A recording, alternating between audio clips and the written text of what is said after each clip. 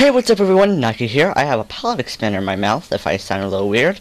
And we are back on Minecraft.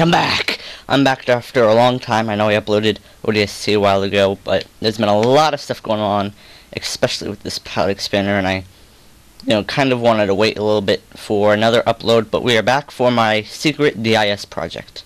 I already showed some of my friends. Let's kill this pig first, because I don't like how he's looking at me. Ugh. Okay, there we go. Oop. Anyways, DIS project. Daytona National Speedway. Look at that. Alright, so we're gonna use... Which way should we use? We'll use this way. So first, we're gonna go to the main stands. Alright, so here we are. We are at the sprint tower, and just look at it. Look at the beauty. This took me about a month and a half, I think. Yeah, a month and a half. So here's the front trioval stands. These are actually the most tricky part of the track that I had to work with, because I had to figure out a right angle. Here is the fan zone, moving across, pit road, grass area. I'm going to be trying to do a video for this for Achievement Hunter, because I just joined as a new member for the website, so why not put a little bit of a Achievement Hunter splash on it. We have the Daytona name with the flags, which I really impressed myself with. We have start finish. So I added the road course along with the two different garage areas.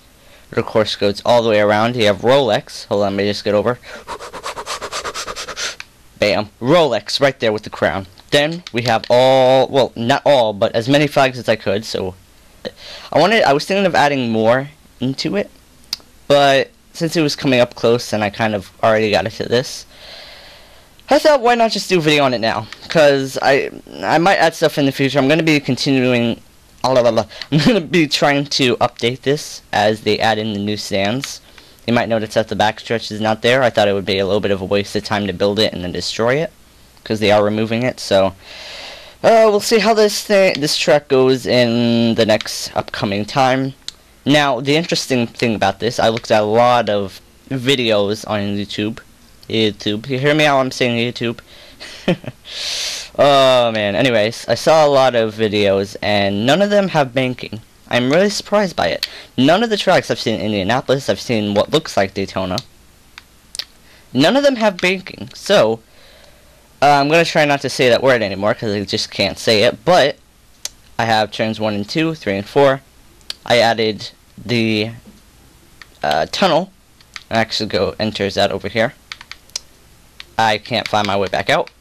We have the bat here. Let's take a drive around it. Look at this. If only there was a car mod on the 360 version. Then we could have cars racing around it all the time. Here's the bus stop on the back stretch. I actually go into normal speaking sometimes when it doesn't involve ease. Yeah, doesn't involve it. There's animals on the track! There's animals on the track! Watch out! Okay. And again, let's look at the map, because it covers a large part of the map. Look at that. I have future projects I'm going to be working on. And we're actually going to be looking at this, but yeah, it looks pretty good. Let's go high. High. Alright, so here is the Speedway from a top view. So there's the sprint tower and everything else. And it just amazed me how much I can get done in a month. Look at all the road systems. Everything that's there with, I think that's Lake Lloyd. I may be mistaken, but yeah, I think that's Lake Lloyd. But I added as much as I can. It's not an exact replica of the Speedway, but I did as much as I could. I looked at pictures, I looked at videos, I looked at anything I could to write out. Lake Lloyd is a little bit small, but again, I had to work with size. So the backstretch is the only one with a gate, because it was a little catch fence, because it was a little difficult to get it around. The turns 3 tunnel, which is the original, is not even finished because I haven't got to that yet, but I thought, why not just do a video now. We're going around the back. We're going to go up to the Spotters Tower, Sprint Tower, Spotters Tower. I have a ladder up there, and this is where you sit if you are a spotter. And look at that video. If only, I just wish Minecraft had a better loading system, or at least on the 360. Because then you could see the whole track. I'm kind of sad about that, but when you get into a certain view, you get to see it. So, let me know what you think about this please put a like on it, this video, and subscribe my channel for more. More creations will be coming up, so make sure to look that out. Also, I'm going to be wrapping up ODST. I had 2 more episodes to go. Yep, 2 more. So, make sure to look out for that. Hope you enjoyed this video. If you have any cool creations or ideas that are really wacky and nobody really thinks about, because I'm all about that, you can also put a comment down below. Or, if you want, email me at nikegaming@gmail.com. I would get used to me talking like this, because this is going to go on for a little bit. Can't really say how long, but you know what? It's funny. It's enjoyable. It's enjoyable to hear me say E. AT&T.